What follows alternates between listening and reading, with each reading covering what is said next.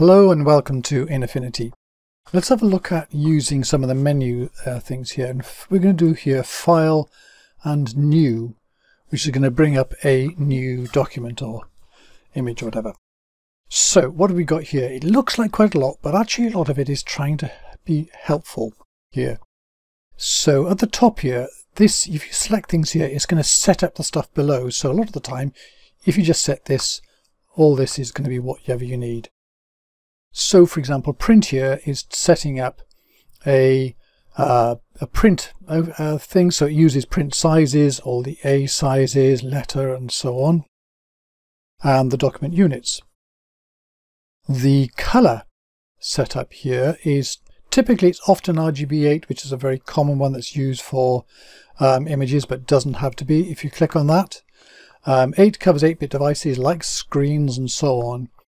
The 16-bit, that will let you work with things like raw files from cameras, which is typically 12 or 14-bit.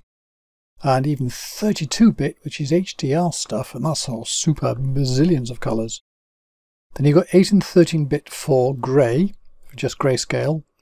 And then you've got the CMYK, and which is just 8-bit. And lab, which is 16-bit, which is an obscure format, but is popular in some quarters.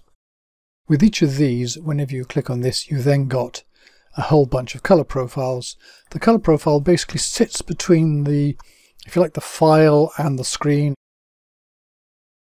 and it translates one thing to another. So typically it goes between the file and whatever's being shown or printed. And you can set those up in certain ways. If in doubt, just leave it at the default. That's the simple thing. The transparent background here, if you check that, then the background will appear on the first thing as in this grey and white checkerboard, which shows that effectively there's nothing there. If you turn it off, you get a white background, but there's a sort of like a virtual layer. It's not really there. Then you've got dimensions here. The dimensions are set up here. If you want to change those, you can just change them from here. So for example, this is page width and height for A4 with a dots per inch of 300, typical for many printers. And the portrait there, check that off. You've got landscapes. You can see that just switches those over. And if you change this up here, if you want to see how many pixels are there, change that there to pixels. And here you go. Those are the actual pixels you'll get on that new image. So it's just a matter of what's shading it here. Notice in here, by the way, you've even got things like feet and yards. Just strange, but there you go. This include margins is interesting too. If I turn that off, don't bother margins. Here you have extra margins. And the margins here, this is for when you're printing in particular, where the printer cannot print at the edges of the pages or the top and the bottom. Notice here you've got 325s and 30 at the bottom. That's if you're like feeding the paper around a roller or something, or just trying to push it out. So it needs a little bit of extra space at the bottom to be able to just push the paper out of the printer when you're finished.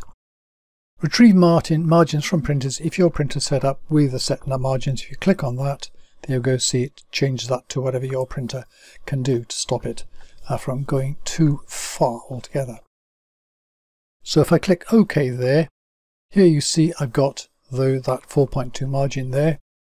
What it also lets me do is if I go to File, Place, and I take a document here, I can drag this document out and it'll fit. It'll snap to those things there. You can snap it to the middle as long as you've got the snapping set up here, and that will fit it within that print margin. But also means it's useful if you're going to crop it afterwards, so you can set it to whatever you want. So it's useful, for example, in mounting print portraits and so on. So that's pretty much it on there. Oh, one more thing here, by the way, if you change things on this, so you change that, say the pixels there or whatever, if I click on this here, I can create a preset. And if I call that, say, Fred, now what it comes to here is when I click on the type here, At the bottom of all this, I can have print for photo, for web, and so on, this presets. And when you go to that, here's your page preset. And you can then select those. You can set up your own setups quite easily. If you don't like it, you can click on that again and delete the preset and say yes. And there you go. It's okay. And if you want to change any of these later, once you've made this document, you can go to the document here and number these change. So you can change that format. You can change the size of it. And here's where you change the transparent background. So if I click on that, here it's transparent, black and white. Click on that there, it's white, but there's not yet a layer. So once you want to start doing something here, you've got to do an add layer or import something. There you go, and thank you very much for watching.